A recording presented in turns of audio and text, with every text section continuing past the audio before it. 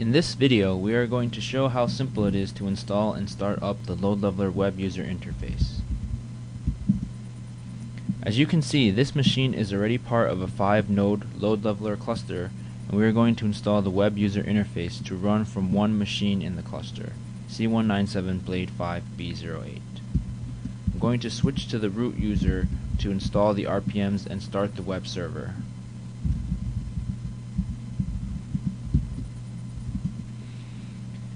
The LoadLeveler web user interface requires Java version 1.4.2. If it is not installed on your system, you would need to install it.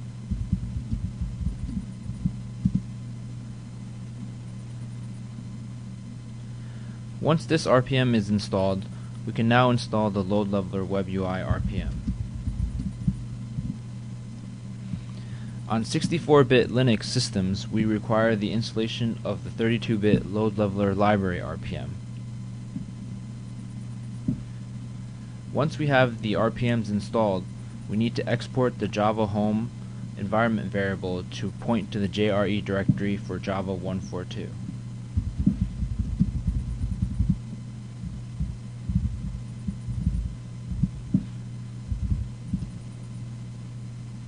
Now we can run the start script provided in the samples directory.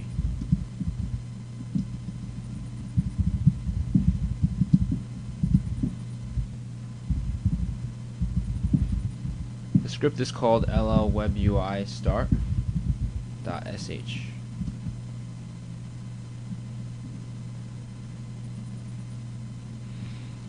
A message, "The lightweight runtime has started," will appear, and that simply tells us that the web server has been started successfully and can be used.